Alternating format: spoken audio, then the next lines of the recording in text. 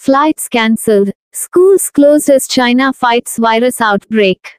Authorities in China cancelled hundreds of flights, closed schools and ramped up mass testing on Thursday to try and stamp out a new COVID-19 outbreak linked to a group of tourists. Beijing has maintained a relentless zero-COVID approach with strict border closures and targeted lockdowns, even as other countries tentatively try to ease restrictions. Domestic outbreaks have largely been eliminated, but as China logged a fifth straight day of new cases, mostly in northern and northwestern areas, authorities beefed up coronavirus controls. The latest outbreak was linked to an elderly couple who were in a group of several tourists. They started in Shanghai before flying to Xi'an, Gansu province and Inner Mongolia. Dozens of cases have since been linked to their travel, with close contacts in at least 5 provinces and regions, including the capital Beijing.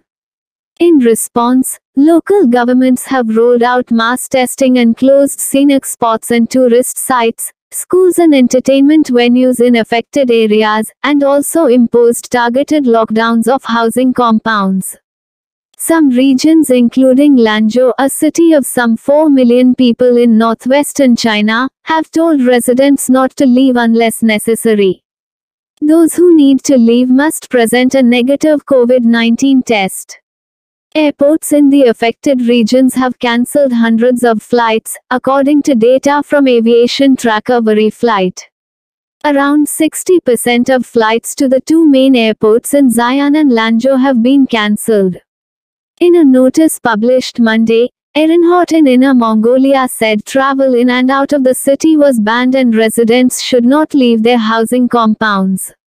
And on Wednesday, state-owned tabloid Global Times cautioned that the new virus cases in Inner Mongolia were likely to affect coal imports from Mongolia because of supply chain disruptions. There were 13 new domestic cases reported on Thursday, China's National Health Commission said.